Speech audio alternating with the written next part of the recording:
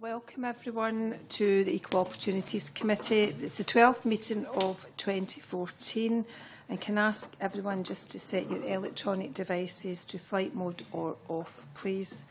Today's first agenda is an item, an evidence session on female genital mutilation, and we'll start the session with some introductions. At the table we have our clerking team and research team, official reporters and broadcasting services, and around the room we're also supported by the security officers.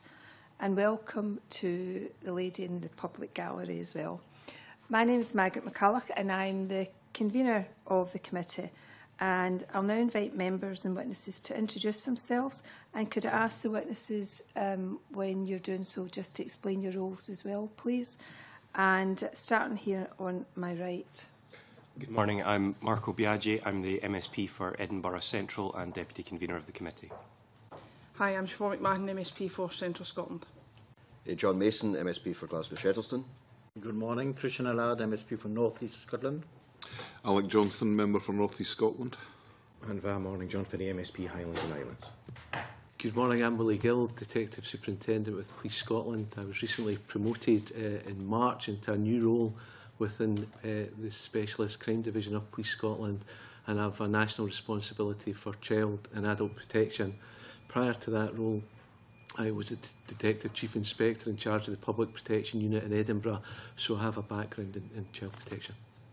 Good morning, I'm Nadine, Aliane. I work with Police Scotland as well. I'm in the National Safer Communities Department of the Specialist Crime Division, and we deal with hate crime, we deal with community tensions, community engagement, and we're also responsible for the quality and diversity outcomes for Police Scotland. Thank you very much. I'm going to start the questions, and first of all, congratulations on your promotion and your role as well.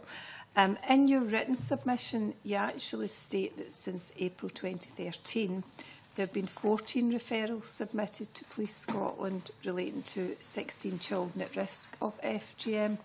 Can you give us some background on how these referrals would have been dealt with Police Scotland, and also what your training policy is as well, please?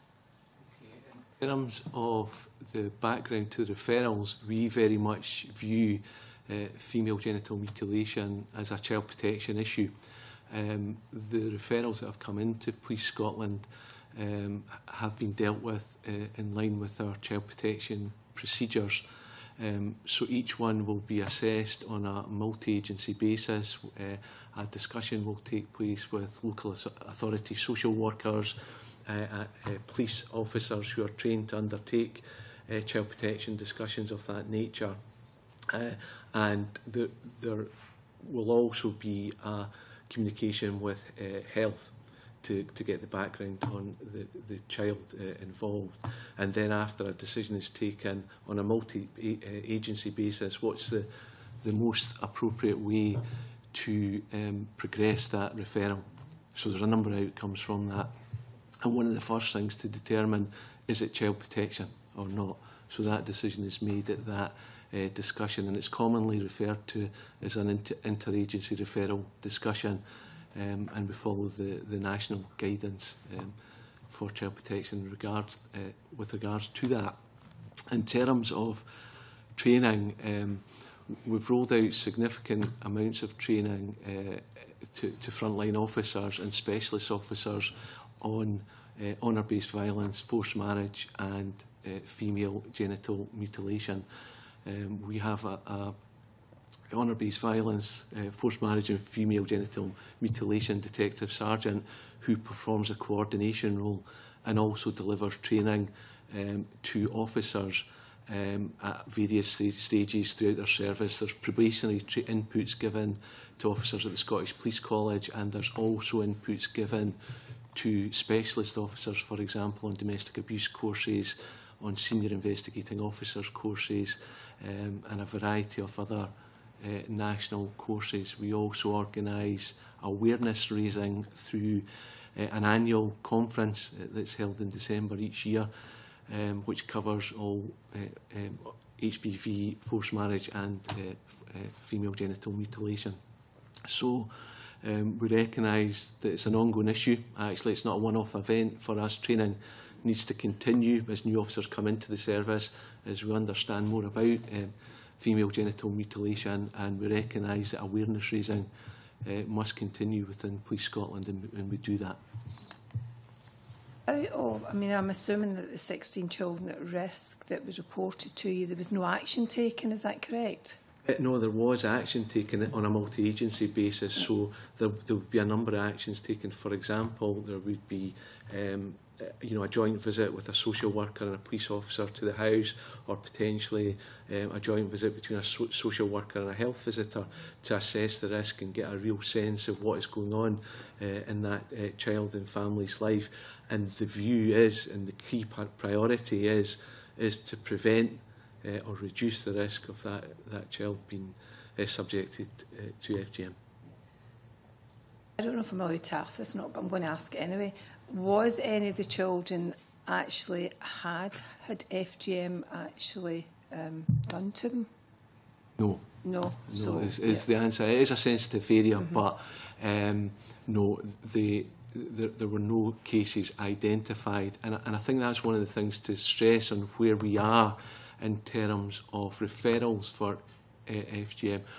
Most of the referrals have been made about a concern or a risk of FGM, and key to that is the preventative approach to stop FGM occurring. So most of the referrals have been concerns. Have you had any experience of young children or teenagers actually having this actually done to them at all? Has anybody reported it actually been done to them? Yeah, of the referrals that we had since Police Scotland, there was one referral that indicated there was a suspicion that it had occurred, and again child protection procedures were followed. However, that was fully investigated, and it was ascertained that in actual effect it was a false alarm. There has been one case that I am aware of that was prior to Police Scotland, where I believe that there was a concern about a child having actually been subjected to FGM. Do you think you've got enough resources to actually tackle the problem? The resources, actually we don't understand the problem. We don't understand the extent of FGM in Scotland. If you look at the statistics that are reported to the police, arguably, and this is not my view, but people could say that there is not a problem in Scotland. There's with the low numbers of referrals. So we don't understand the problem till we increase reporting, fully understand the prevalence of female genital mutilation in our society within Scotland.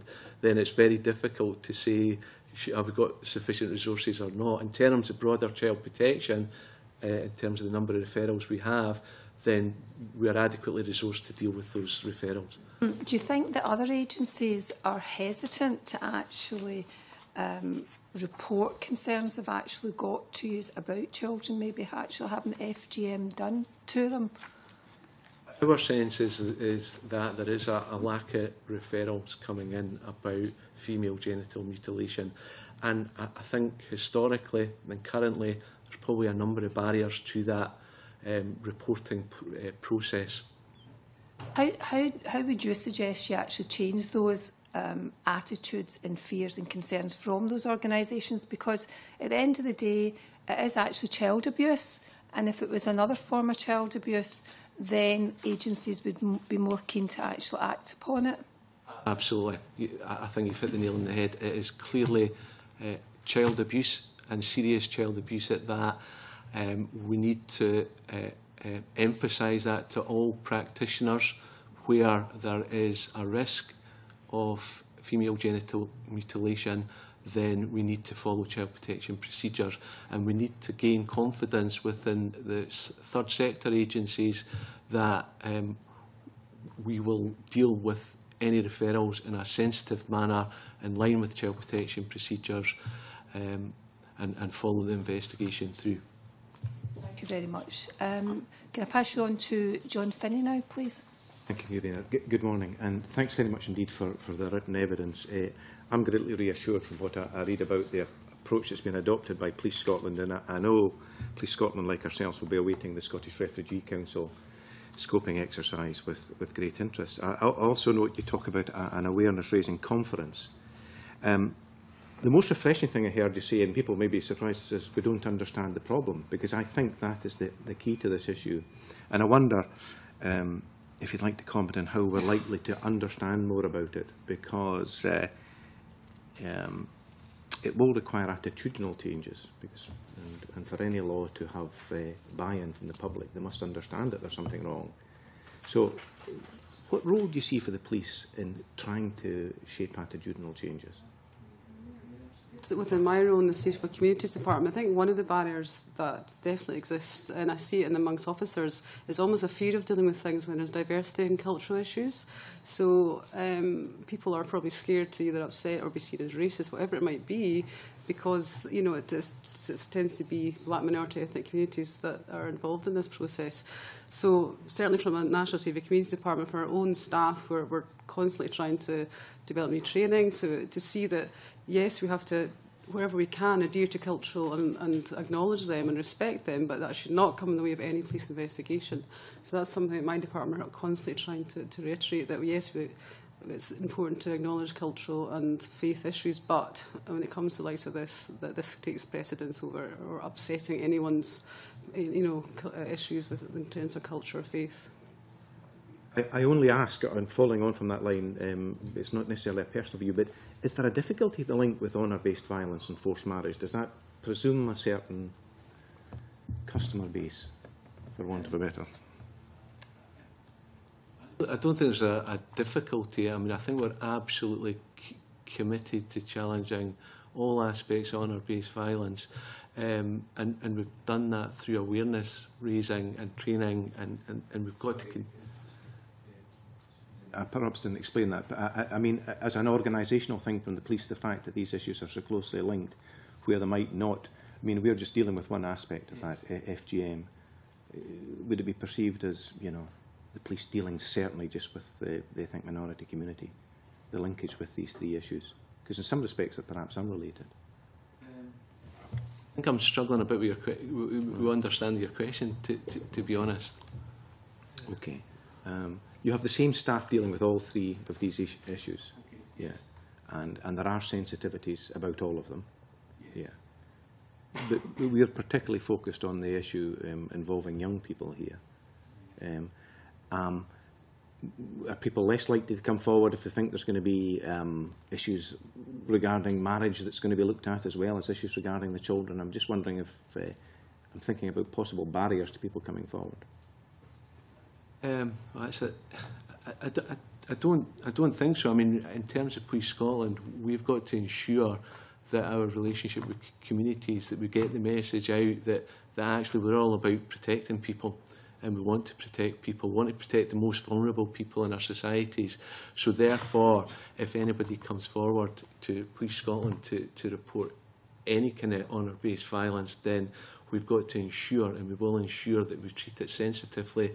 We listen to their concerns, we work with them, we engage with partners in the third sector to provide support, offer referrals to the individuals involved.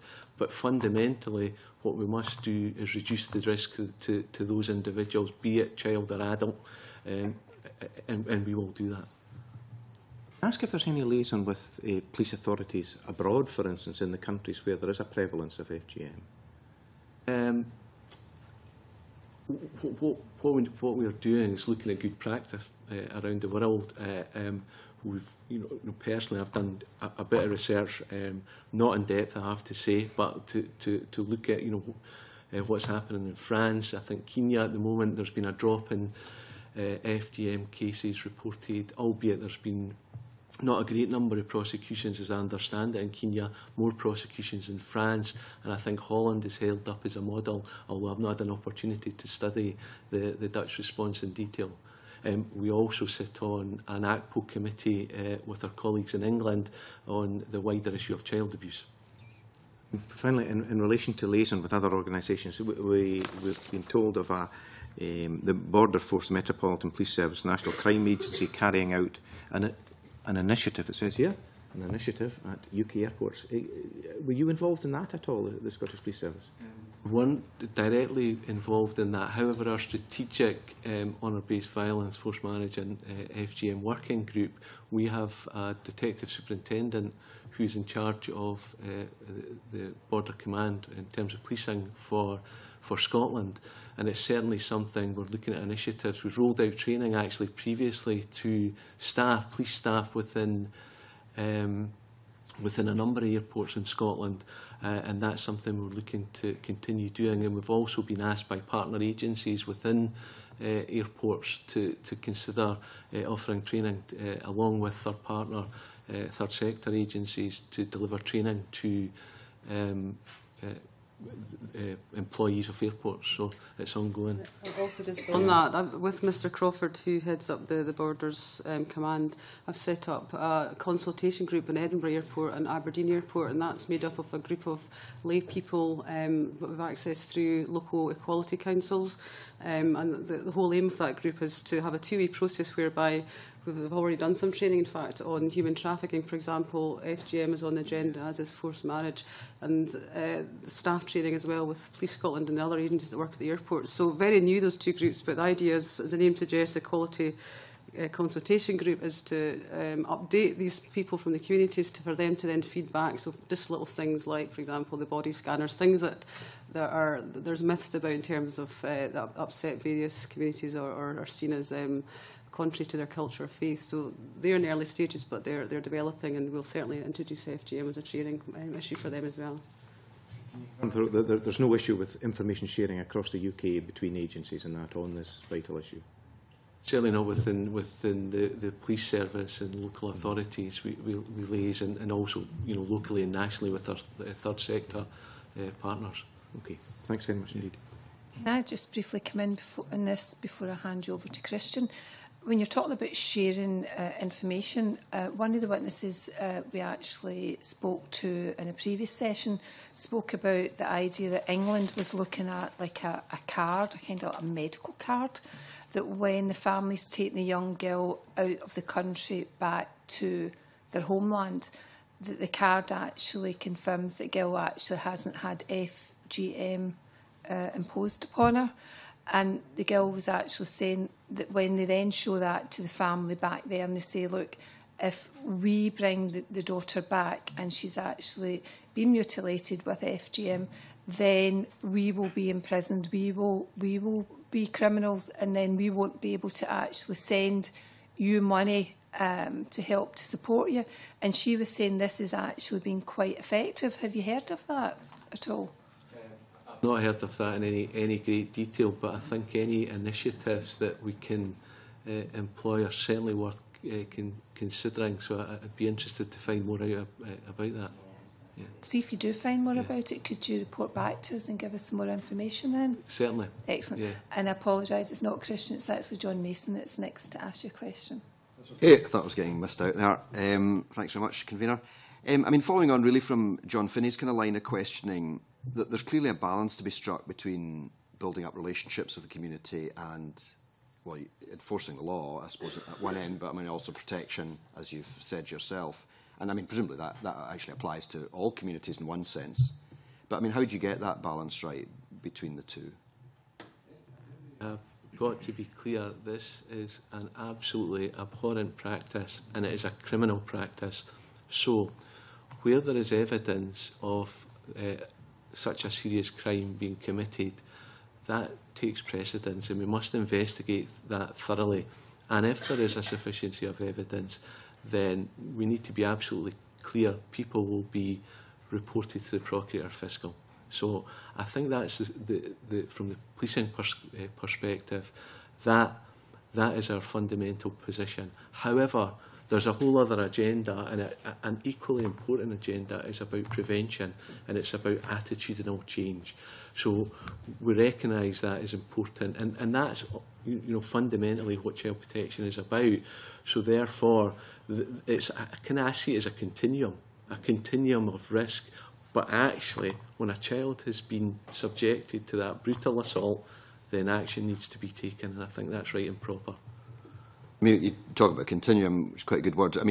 so presumably the other organisations are part of that continuum as well. I mean, would the emphasis be really that maybe either third sector or like schools and things would emphasise more building up the relationships, and then the police are there to do a bit more of the enforcement if that kind of action is needed? Yeah, and I think actually, although the enforcement is important, it's important in the context that can be done in a thorough and a sensitive manner.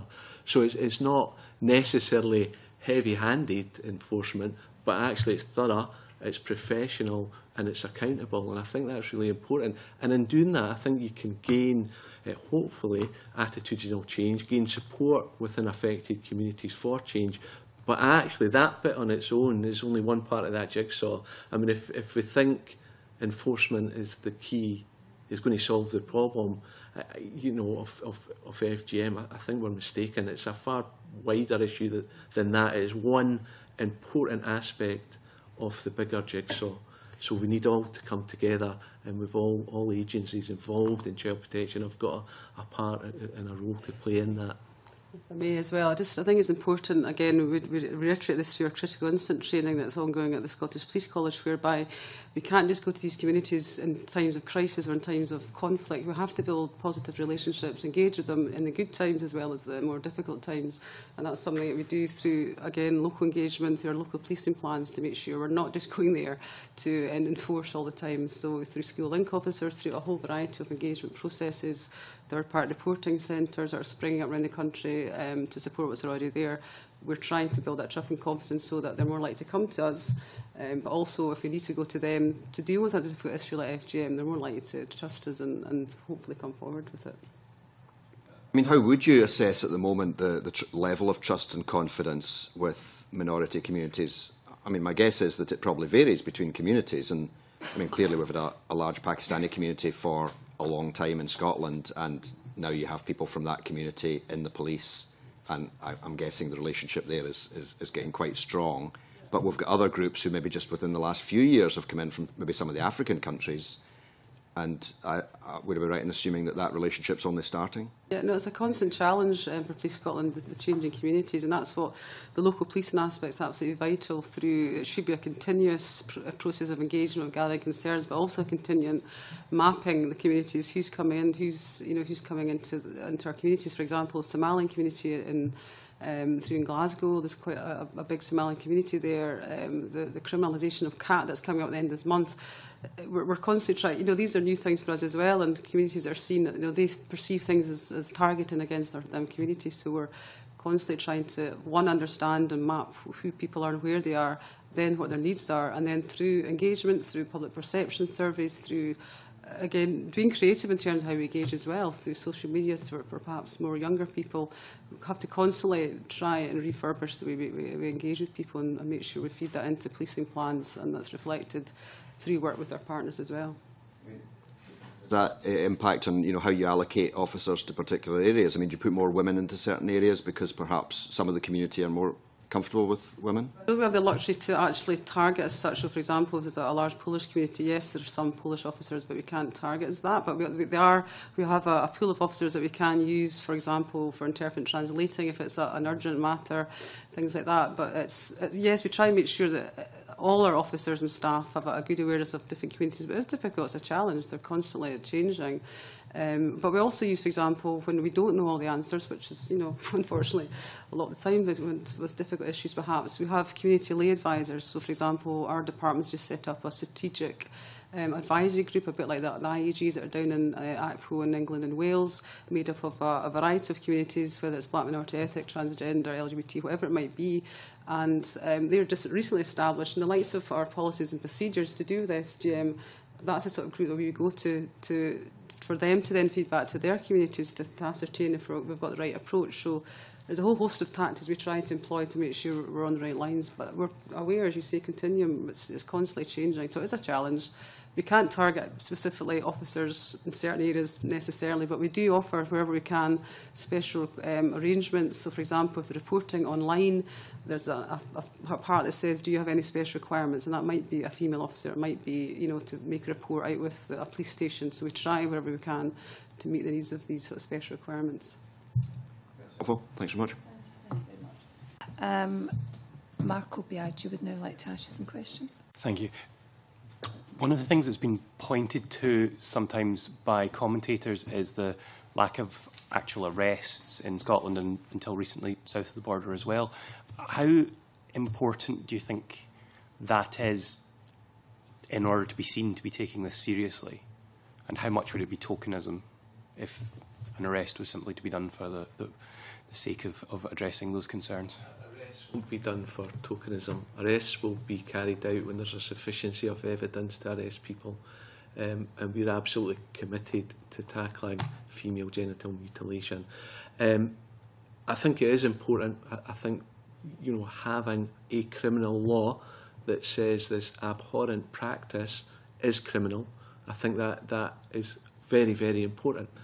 I think what we've now got to do as a society is increase our understanding, increase our reporting, increase our child protection referrals, and with those actions, and increase our engagement with affected communities and gain trust.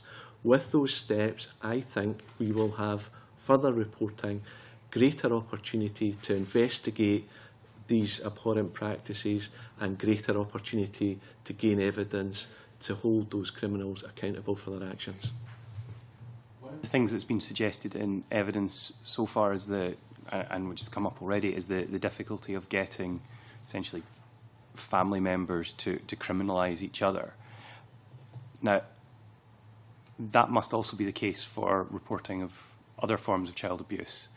Other than the cultural sensitivities, are there any particular issues with that in the context of FGM, or is it the cultural issue that makes it different from child abuse more generally? I think that it's seen as a taboo subject. It's within communities. I don't think it's openly discussed.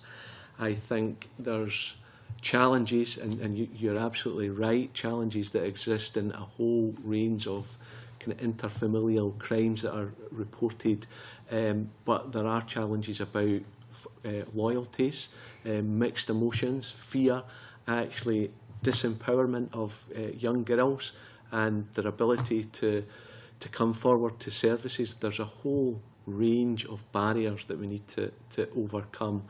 I think in terms of FGM, because it's an entrenched practice in affected communities, and I think, you know, some of the commentators go back to say it's existed for 2,000 or more years. It's thoroughly entrenched. Now that is a significant challenge, but we must face that challenge as a society within Scotland and overcome it by working together and actually clearly labelling this as child abuse and child protection. How would you expect to hear of a potential case? I mean, you've got those examples where you have had the referrals, so what were the sources? Were they the young people themselves? Interestingly, the sources have come from a range of concerned individuals. They've come from school, they've come via local authority, they've come via NHS, and they've come actually from parents on occasion. So there's just now, although it's a really small number, there's a mixed pattern, and actually that's what we see in child protection more, you know, generally. So it's very difficult actually for a young child to disclose immediately to a police officer. It's far more likely that that risk will come to someone else's attention, and that's where we need to absolutely be clear of our responsibilities of identifying the risks associated with female genital mutilation and have procedures in place that we can identify it as child protection and refer it on so that child protection procedures can be followed. All of those cases were incidents where children were at risk rather than had actually had it happen after the event. If there was to be a case that came to your attention after the event, then presumably there would be investigation and potentially prosecution. Absolutely. That you know, I kind of see 4 areas of or 4 categories really. We have a situation where we have an adult who suffered female genital mutilation. Now that adult has been subjected to, in my view, a horrific assault. That person potentially is the victim of a crime, depending on when it happened and where it happened. So we've got to have supportive services round about that person. We then have an adult who has been subjected to FGM who becomes pregnant. Now, it's not to say that that adult is going to go out and commit FGM on their child, but actually we've got to identify that that is a risk factor, and that risk has got to be thoroughly assessed and taken account of. And that risk will shift perhaps throughout that child's life. We then have a situation where we have children who are at risk from FGM, and that's clearly child protection and needs addressed. And the final category that I consider is actually where we have a child that we are aware of has suffered FGM, and again that's child protection and requires to be met with a criminal investigation response to that.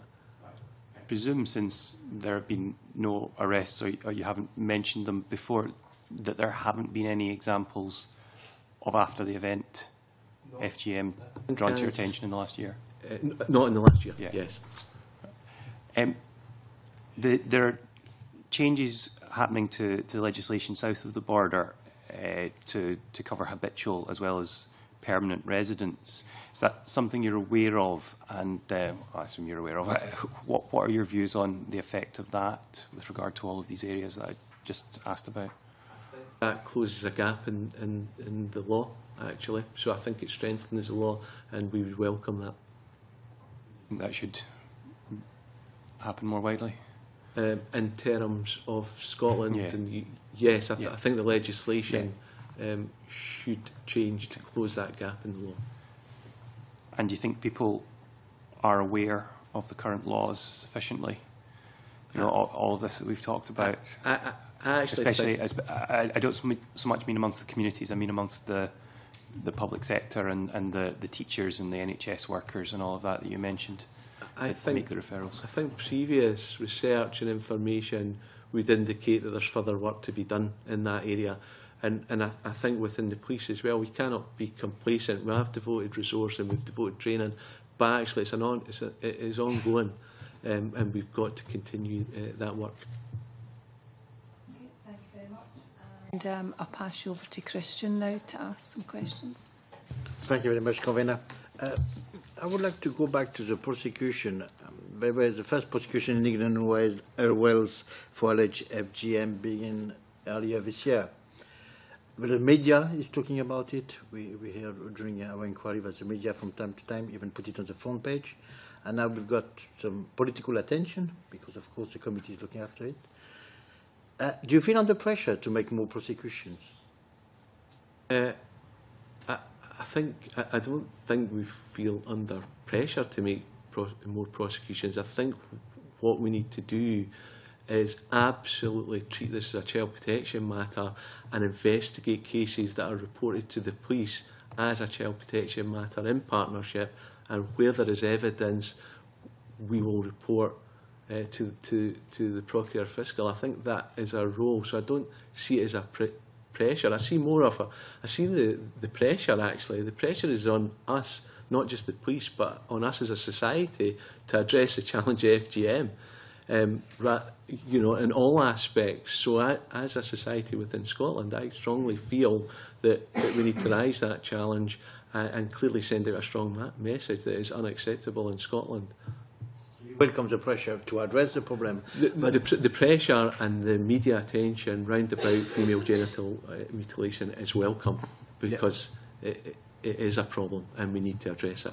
But a pressure directed only on prosecution, would you welcome the same thing? No, I think I've said before, prosecution is only one element. It is an important element, and actually when there is opportunities to report cases to the Procurator Fiscal, we must do that vigorously, thoroughly and professionally, and we must do that. There's no excuse for not doing that. So we welcome any opportunity that we get to protect any child that is at risk of female genital mutilation.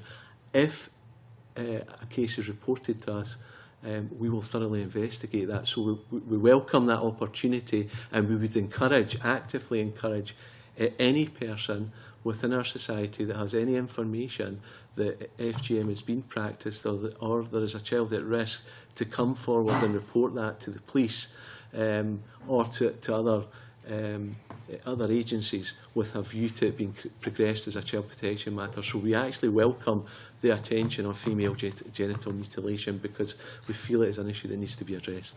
Do you have that discussion with your colleagues down south in the community you were talking about that pressure from media or that political pressure? Is it part of the discussion that you're having? I've not had that discussion, but it's certainly something I'll pick up on following this meeting and perhaps engage in discussion round about that. Okay. And what about, if I change the subject, what about the good example? You talked about good example, good practices, and the convener talked about one. Is there any good practices that you've seen in your research that we've not talked about yet in this committee from other countries? I think it's very hard to judge because I think actually that there's a number of areas where, for example, I think France has had over 100 prosecutions. Now, you have to look at the legal system in France, you have to look at a whole range of issues and how they got to that position. And I would have to do further work actually to determine actually where is the good practice. And I think there's an argument to say certainly globally that our efforts against FGM are still failing because it is reported internationally that children are still being subjected to this abhorrent practice. So I think it's actually a bit early to talk about good practice. I think what we've got to do is to identify effective practice from not just in Scotland but around the world. Within Scotland, I think we have strong child protection procedures. Female genital mutilation is a child protection matter, so if we can ensure that we get referrals into our child protection process, then we can deal with that in the context of child protection and the procedures that we have. So I think there are robust child protection procedures, and it's just about we need to fill in some gaps in reporting. We shouldn't focus so much on the prosecution, but more focus on the work that the agencies are doing and what the police are doing in different countries. Prosecution, as I said before, is a vital part of the overall jigsaw, and it's the role of the police to investigate thoroughly, and where there is evidence, report that to the Procurator Fiscal, and we are absolutely committed to doing that. You can help on the research, maybe translating some of the French research that you are doing, but it would be good to share if you got any research with the committee. That will be excellent. Thank you very much. Something just occurred to me there just now, and it is there's sometimes, as I understand, the tension that can exist between the police service and social services about the responsibilities, and it is that balance between, enforcing a law about heinous crime visited on a child and the well-being of the child. Is that a balance that is, I imagine, is particularly pertinent to these sort of cases, FGM? I mean, the interests of the child will always be paramount in this. Absolutely. I think you've hit the nail on the head there, actually. It's about protection of the child, the welfare of the child, and reducing risk. There are clearly different roles and different responsibilities, but there is a collective understanding within child protection that we work together. And actually, we all have our own collective, we all have our individual responsibilities, but we have a collective responsibility as well. And in general terms, in child protection, it's my view that we work pretty well with our partners.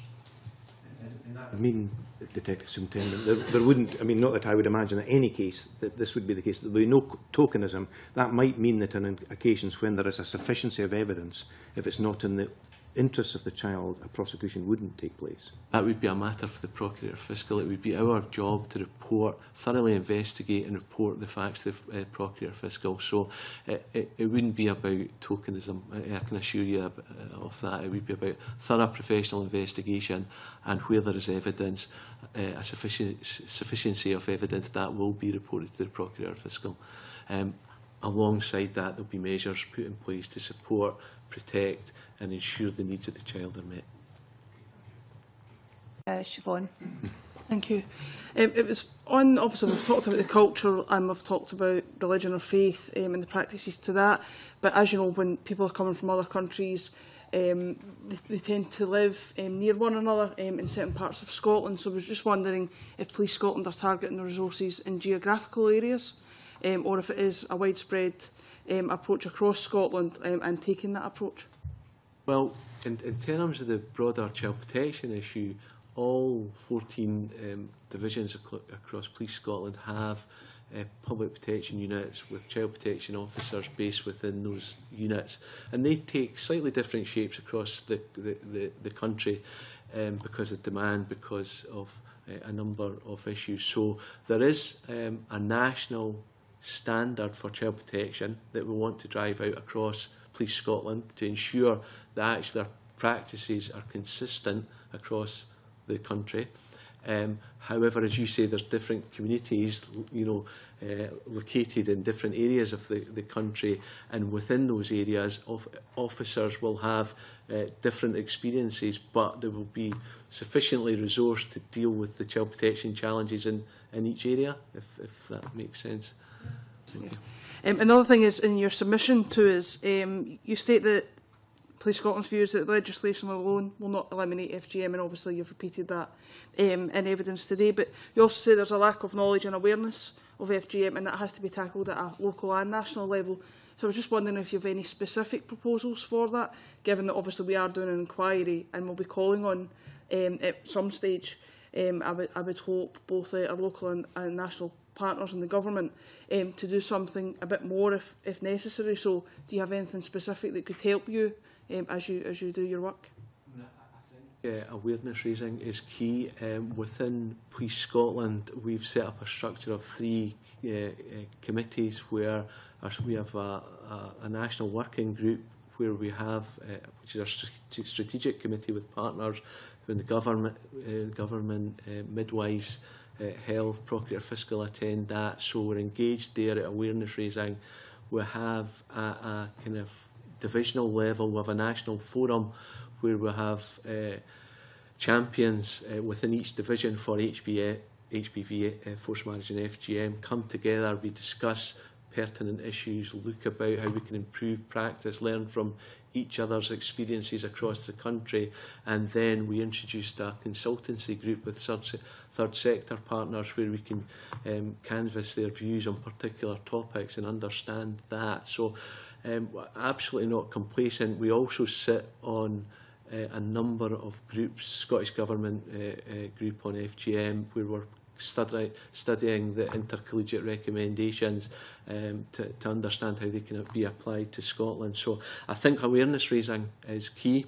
I think I would welcome anything that the committee can do to continue to drive awareness, continue to highlight the issue that it's unacceptable in our society and that it is criminal behaviour. And actually, as a society, we're going to challenge, address, and hold people to account for those behaviours. Can I ask you, how long have the police been aware of FGM, not just Police Scotland, but police before they merged to Police Scotland? I think you have to go back to the 1985 legislation. So we would have an awareness, certainly in 1985, of that legislation. So we would have had some level of awareness. I think that through those kind of 28 years, 29 years, that the level of awareness in line with other agencies, in line with society, in line with conventions, United Nations conventions, etc., our awareness has increased. So for a significant number of years, we would have had a level of awareness. And has the previous organisations, police organisations, been as strongly focused as yourselves and adamant that it is child abuse, and we're really keen to actually do something about it? Sorry, did you say other organisations or no, other? Like the police previous before forces? Police Scotland. I think force, it was dealt with under an ACPOS committee, so it was it was treated seriously. I think there's a real opportunity in moving to Police Scotland to drive out standards. There's an opportunity to revisit how we do our business, an opportunity particularly around about child protection, and we're doing that. There's an opportunity about consistently measuring honour-based violence, forced marriage and FGM, and we've changed procedures. So I think those have been clear improvements. We have introduced a forced marriage protection register within the police, so we get, that's how we know we had these 14 incidents affecting 16 children nationally, so we've got better recording mechanisms. We've introduced a vulnerable persons database, which is not just about honour-based violence, it's wider, it addresses adult concerns, child concerns, domestic abuse, hate crime, youth offending. So this national database will capture our concerns around about female genital mutilation as well. So there is certainly merit in those national procedures and processes that will contribute to our understanding of the extent and prevalence of FGM that's reported to the police. And I definitely don't doubt Police Scotland and the previous forces' commitments to actually eradicate this horrendous practice. But what has been the barrier or the gulf between yourselves and the other organisations to, since 1985, not to have actually had any criminal convictions for it? I think there is a number of reasons. I think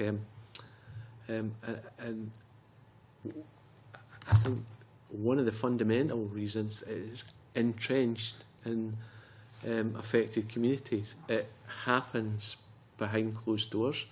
It happens, it's a form of interfamilial abuse often, without a plethora of independent witnesses. It happens out with the country on occasion. Victims are children who are disempowered, who are in a very vulnerable situation. Often the parents actually love their children. The children are loved by their parents. However, there is this one-off event of extreme violence that is unacceptable. All those issues combine to make reporting very, very difficult for a child affected. There's a reluctance within communities where it's practised in to expose that because it's an entrenched practice. So there are a real number of barriers. And perhaps in 1985, when the law came into force, perhaps our understanding was that actually we'll introduce a law and that will solve the problem. Clearly that's not the case. And we're seeing that now. Enforcement and law enforcement is one part of that solution to FGM. Thank you very much, both of you, for coming along. Do any other committee members have any questions? No? Thank you very much. We'll now suspend the meeting briefly to let the witnesses go and to organise ourselves for the next session. Thank you.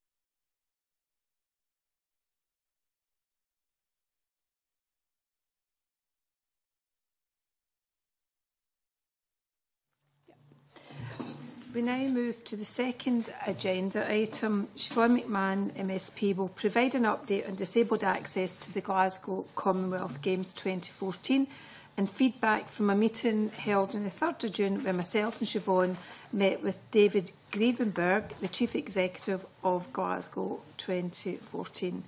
Can I now invite Siobhan to speak, please?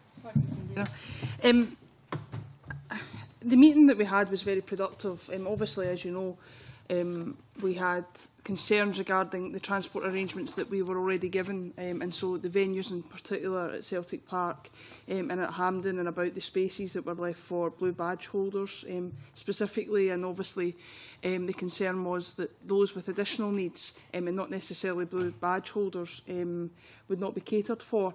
And I have to say, my opinion is after the meeting that that's not the case, that Glasgow 2014 have been working since the start of last year, so January, February, on a programme of how they can deliver the games for everyone and make it accessible, not only for those with a disability, but for the elderly, for those people who may be taking a pram or a buggy or have lots of children that have to go there, and that all volunteers that have been recruited by Glasgow 2014 have had additional training, and so they will be aware of what to look for when people are using public transport. If they see someone struggling as they're walking to the venue, whatever that venue may be, that they can then ask them certain questions and have an alternative route in place for them.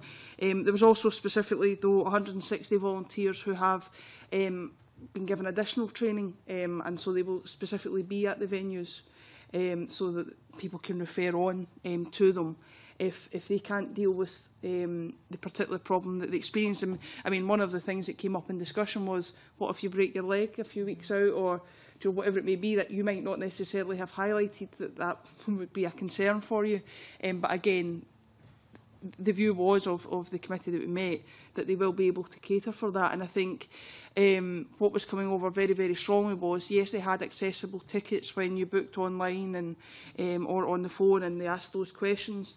But for those of us who may have been confused about that, and I certainly raised that, did that mean that that was just if you had a blue badge, or would that mean the rest of your party, would you be separated for them from them at the games? That's clearly not the case. They're trying to keep everyone together as much as possible. In fact, they said that if you had a carer, that they were getting a free ticket with you to go there. But even if you didn't have an accessible ticket, when you receive your tickets now in the booking pack, you can then phone the booking line and suggest that you may have additional needs, not necessarily with the ticket, but walking to the ground, whatever that may be, and they would give as much practical information and help as they could. The other thing I think to mention was the traffic management plans, because I had raised that specifically about Motherwell, obviously, and the train station that's been used there, and obviously the flow of traffic coming through. They said that they would work with the traffic management plans and local authorities in those instances. They didn't foresee any problems at the moment, but if anyone had concerns, that they can flag them up as go, and they will try their best to address them as we continue before the game starts. So for me, the impression wasn't that this was a final thing. They have come up with their plan and they're not prepared to move it. If there are additional concerns, they will look at those things and continue in best practice. I think what was coming across strongly was that they've seen this as their legacy as well.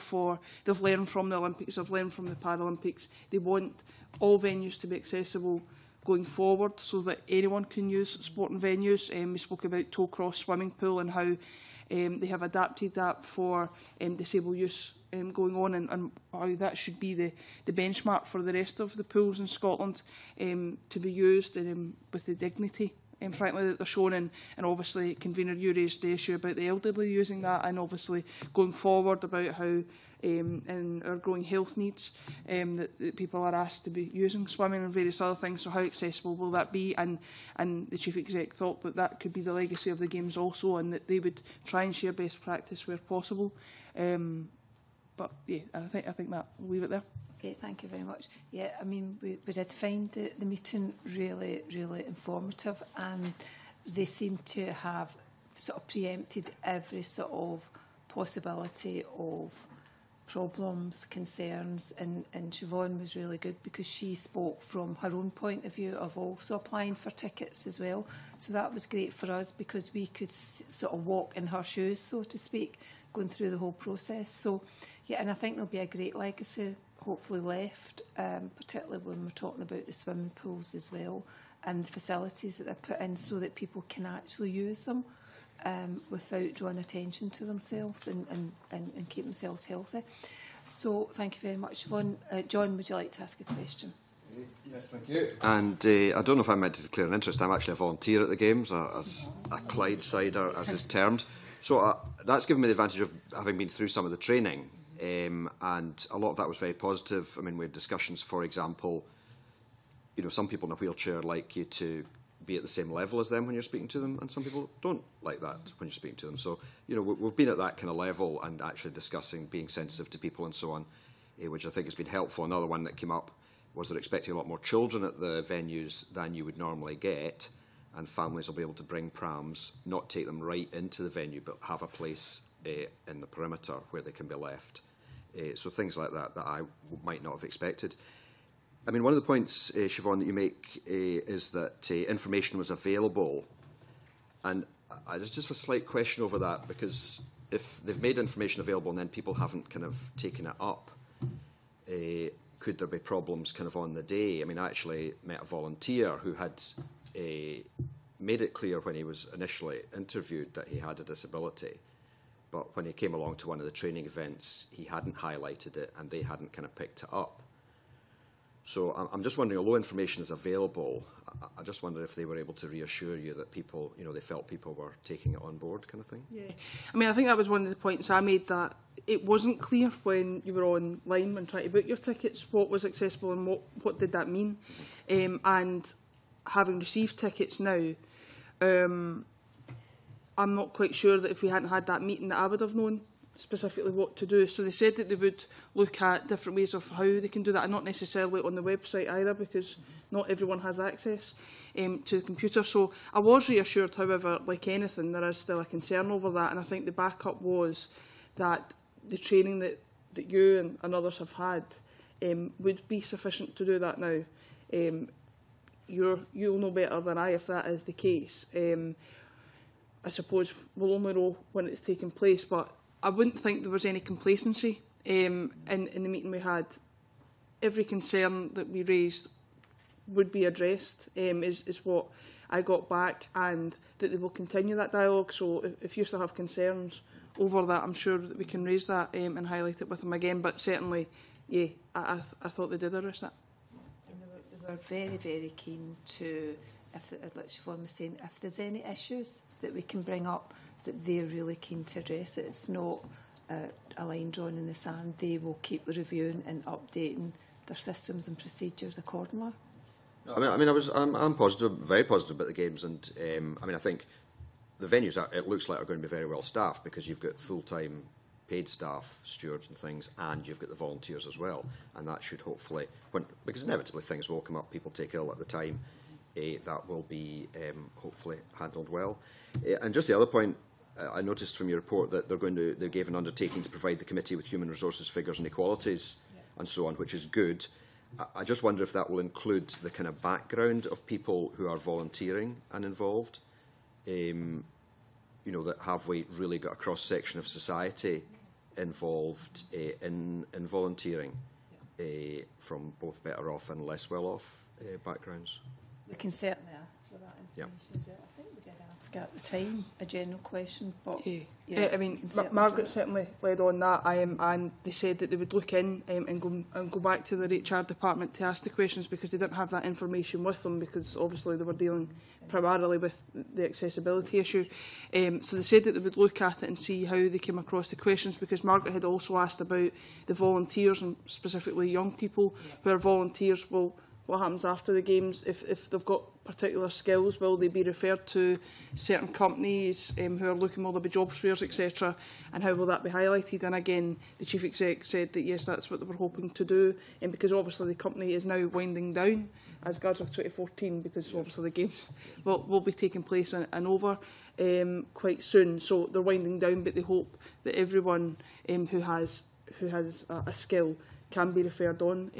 But certainly they said they would come back, but as I said, Margaret done that as convener. I mean, that's a good point as well, because yesterday there was that the Youth Link event, and I was speaking to the Scouts. Now, for example, they're not allowed to have a list of the volunteers, and they were quite hopeful that maybe some of the volunteers would then want to go on and help the Scouts longer term. So that, I mean, I accept that maybe that information can't be given to the Scouts, but you know, maybe the Scouts would, and other groups would be able to kind of send in information which could then be disseminated to the volunteers.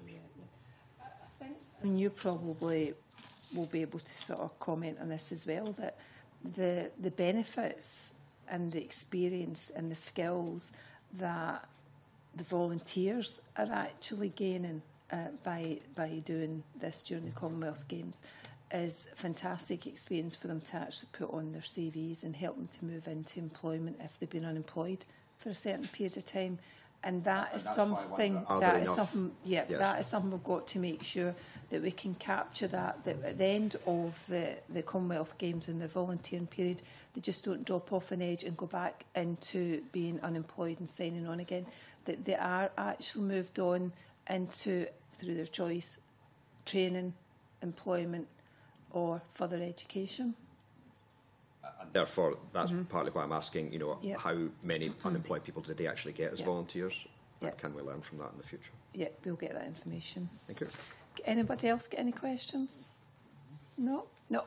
Oh, John finish. Just thank yourself, Siobhan, and John, for that input. It was very helpful, and I think it's certainly the back to our previous item, it's the attitudinal change that might be built into some of these things that will reap rewards in the future. So thank you for that. I think as well, I will say thanks to Siobhan as well, because she made it really very sort of visual for us in describing what it was like when she was actually applying for tickets and the issues that she came up against, which then gave them the opportunity to explain really clearly that the systems and procedures they actually had in place to sort of deal with any of the issues. So that was really good, so thanks very much. Okay, so we'll now move on to Agenda 3. Is consideration of a response from the Scottish Government on the Gypsy Travellers in Care and Where Gypsy Travellers Live inquiry. We will also consider correspondence from the stakeholders, which is paper 3. We're asked to discuss whether we want to request proposed timelines from the Scottish Government for the working groups and whether to request further information in the proposed framework for Gypsy Travellers accommodation. And whether we want to look at a later date when we would like to seek further evidence from stakeholders, looking specifically at timelines proposed. Anybody get any comments they would like to make? John. Well, my frustration knows no bounds on this issue, so I'll be very, very brief. I would think you will find it challenging to get any meaningful engagement from some of the stakeholders who are sick to death of being asked questions, giving answers and then being ignored. So I would just encourage some genuine action from the people who've received this report, because nothing has changed, and primarily attitudes haven't changed at all. Christian? It may be a good idea to have COSLA and seeing how we can sort out the problem of local authorities. We see that in Aberdeen and Aberdeenshire, we seem to have a lot of problems there, and it doesn't seem to be ever kicking in the long grass, or maybe taking practice measures which are not helping at all. So it may be a good idea to have a wide view of the local authorities and see if COSLA will be happy to come and speak to us about it. John? Yeah, and then I have to say, you know, I echo these views. I'm very disappointed that, you know, we're possibly talking a further delay of 2 years when I thought it had been widely agreed that there was a need for more sites. I know it's a sensitive issue, but I just find it incredibly disappointing that this is the case. Siobhan, then Alex. Thank you.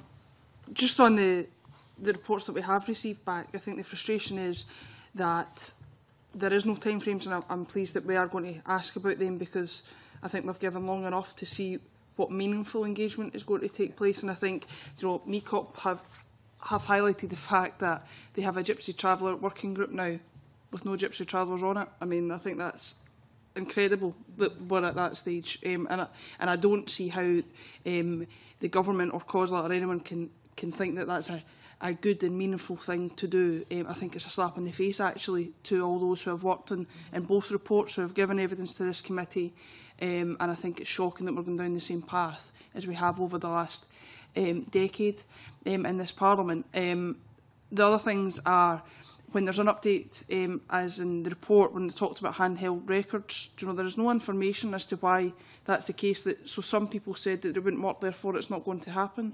Well, who are the people? What was the meaningful engagement? How did that go about? Did we listen to both sides of the argument? You know, there's no evidence as to why that is the case. And they also, in the government's report, speak about the Children and Young People's Bill. Well, it's now being enacted, so when are we using things? What is the timeframes going forward? Because they speak about it coming forward and they hope for it. Well, it's now in place. Obviously, it's just in place, so we wouldn't have expected that piece of legislation to bring about great changes at this time. But what are the timeframes going forward about that piece of legislation, and not simply use it as a headline? Yeah. Okay, thank you very much. Alex? I was entertained by John's comment a minute ago where he talked about 2 years being an unacceptable timescale. 2 years is a blink of an eye in the way this has been dealt with up to now. There is a serious problem highlighted by this and what has gone before it for the whole time this Parliament's existed, and possibly before that. There is a desire to follow the accepted route, that we will consult, we will include, we will do all that things, and we've been round the circle so often that I think it becomes clear that it's not working. I think what this needs is leadership, and what we need to do is encourage those who are in a position to demonstrate that leadership to do so. Now, that will involve a timescale. We need to try and set a timescale on this, but I would like to see a government minister allow this to come to the top of their entry and stay there for a while rather than be buried. I understand that Shona Robeson is now the minister with this responsibility. She's got a number of responsibilities, but the Commonwealth Games will soon be over, and I would like to challenge Shona to make this her next priority after that. So, anyone else? Marco? I agree with that sentiment as well as bringing COSLA here. I think we should bring the Cabinet Secretary. As with all things timetable-wise, it would have to be in the autumn, but I think there would also be value in announcing well in advance that that invitation was there, so that it's something that both she and hopefully COSLA would have in their diaries and would have as a focus for action to get something at least achieved before then, so that they can come to the committee and point to at least some movement from their respective areas of responsibility. Would you be happy with if we initially wrote to the government and COSLA asked them to send us details of their timelines and then also bring them in to speak to them? Yep. So send out the letter just now and we'll then bring them in after recess. Yeah? Agreed? Agreed. Okay. That's us, isn't it? Petition. Oh, yeah. Agenda 4 is a discussion on petition PE 1372 by Friends of the Earth Scotland on access to justice in environmental matters, which is paper 4. Taking into account the work done by the Justice Committee relevant to this petition, I'm asking you to consider whether we should close the petition or take another course of action. John Finney. Thank you, Convener.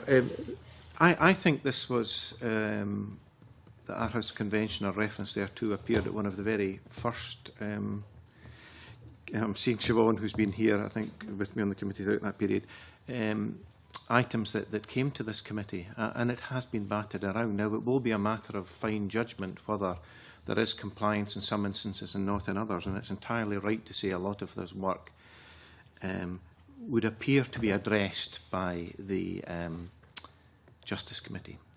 Similarly, you could have said the important item we had today, female genital mutilation, is a crime, so that would be the Justice Committee too. But I think there is a role for this committee, and I think prior to making a decision on it, I would like us to write to the Scottish Government, asking them whether they believe there is compliance, how they would evidence that compliance, if there isn't compliance, where the shortfalls are and how they seek to address that.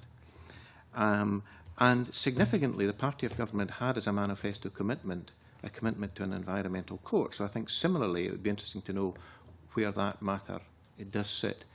This came to, was directly referred to in the Justice Committee's report on court reform, where the Justice Committee did say they would welcome or that legislation would facilitate an environmental court. Now, that doesn't appear to be on the agenda. We did write to the Minister about, or that was addressed in the response to the Stage 1 report.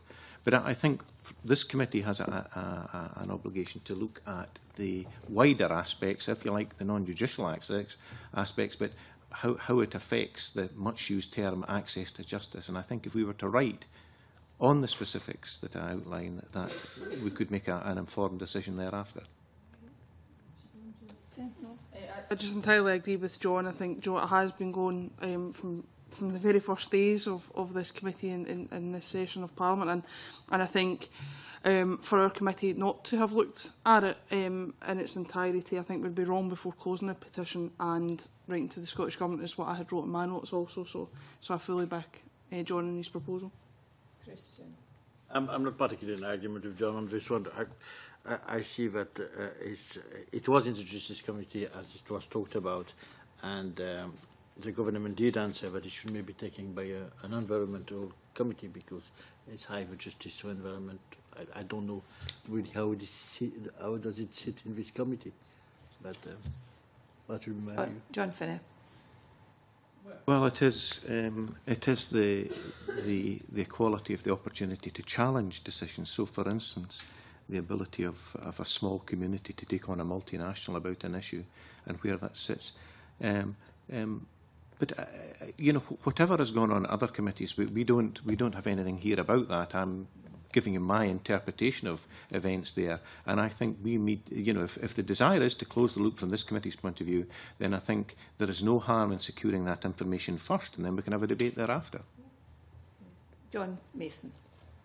Yes, I mean, I don't have any problem with us asking about it or writing about it, whatever we're going to do. I mean, I think when I read the figure, and I suppose coming from a finance background, you know, as soon as I see more legal aid possibly going to one group, I wonder, does that mean there's less legal aid going to another group? And obviously people like homeless and that area, already there's an issue, sometimes people not getting the legal aid that they feel they should. So I think that I would just flag that up. That was one of my concerns. Other comments? No. About equality of arms, we've got to be very careful. You know, some people, for example, in Aberdeen, would say that the balance went the wrong way when we're talking about the ADUPR. So, you know, it's in both ways, like John said. Alex. I'm saying nothing because I agree with Christian, and I think if I said that publicly, it might weaken his case. John Finney. Yeah, no, I think it's an interesting discussion because, of course, it does throw the whole question of budgets open. And you know, what equality impact assessment has been made about the budgetary allocation for legal aid? I absolutely agree with it. It's a fundamental thing that we have to wrestle with every day at this place, is if you have a fixed budget, then it's competing demands. But then there still is, and we would as a committee expect there to be evidence as to how one demand trumps another demand. I don't see any difficulty for the committee or indeed the government outlining their position. We'll be happy to go along with John Finney's suggestion that we write to the government, ask for an explanation, and then we decide when we get the reply back what we're going to do. Do we close or do we do further action? Yes? Yes, we'll talk about it again. Yes. Okay. That's lovely. Thank you very much. That's confirmed. The final item, oh no, that concludes the actual public part of today's meeting, and our next meeting will actually take place on Thursday the 14th of August. I now suspend the meeting to move into private. Thank you.